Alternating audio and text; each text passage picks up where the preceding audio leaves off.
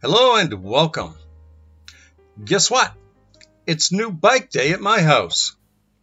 This is my brand new 2022 Trek Domane AL3 road bike. I was at my local bike shop on other business and I saw this bike on the showroom floor. In fact, it was the only new drop bar road bike in their stock. Well, my interest was piqued. So I wandered over and had a look, and the more I looked, the more I was mesmerized. Now that my back issues have largely been resolved, I am planning to do a lot more road riding than I was able to last year, in addition to mountain biking. I had started prepping my 2017 Nishiki Maricopa for the season, and in fact this is the only other new road bike I ever bought back in 2018. But the Domane was so very tempting, especially since it was sized properly for me at 54 centimeters. Instead of buying it on the spot, as I had done in this very shop with my 2019 Specialized Rockhopper, however, I decided to wait a bit.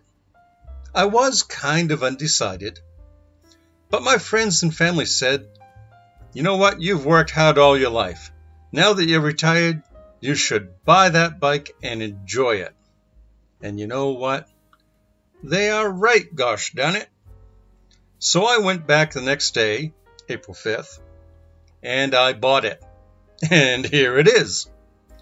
The first thing you notice is the sapphire blue paint fading to dark charcoal gray. Very pretty. The paint has a metal flake component in it, and the sparkle really pops on the blue parts in bright sunlight. But there is more to the bike than just good looks.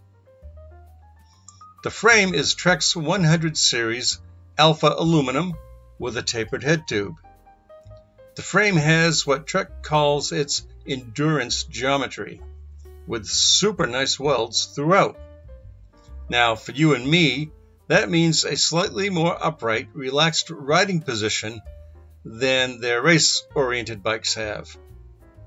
Basically, this bike is good for short, fast rides, as well as longer touring rides, and everything in between.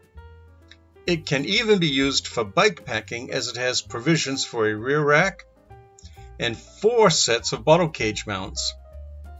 One of the cage mounts is on top of the frame, so you could mount a bento box or a tube bag if you wanted to. Oh, and out back is a removable fender mount. The frame also has a duo-trap Bluetooth provision. The fork is Trek's IsoSpeed carbon fork, which mitigates vibrations on the handlebars. Now, this ostensibly reduces arm fatigue on long rides. On the other end of the tapered head tube is a 42 centimeter wide Bontrager Comp VRS handlebar. It has a variable profile, meaning that the flats are flattened out a bit, and they transition to a circular cross-section in the drops. And honestly, I was surprised at how comfortable those ovalized flats are on this handlebar. The handlebar itself is secured to the bike with a 90 millimeter long Bontrager Elite blender compatible 7-degree unit. It is presently set for a downward angle, but if I need to flip it over for an upward angle later on for my back, well, that's an easy operation. Brakes are Shimano Sora combination shifters and cable operated Tektro calipers with 160 millimeter Tektro discs front and rear. And while my mountain bikes have disc brakes, this is my first road bike with discs. Nothing against rim brakes, but now having experienced discs on a road bike, holy guacamole, what a difference. I am definitely a convert. I mentioned the Sora combo shifters. The rest of the drivetrain is also Shimano Sora. The crankset consists of 170 millimeter cranks and a 50 34-tooth compact chainring set.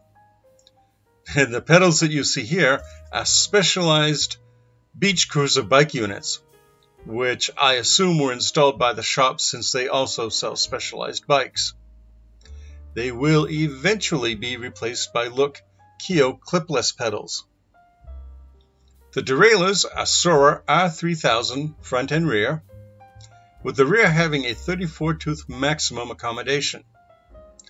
The cassette is a Shimano HG400 11 to 32 tooth range, 9-speed unit, and the chain is a Shimano HG53.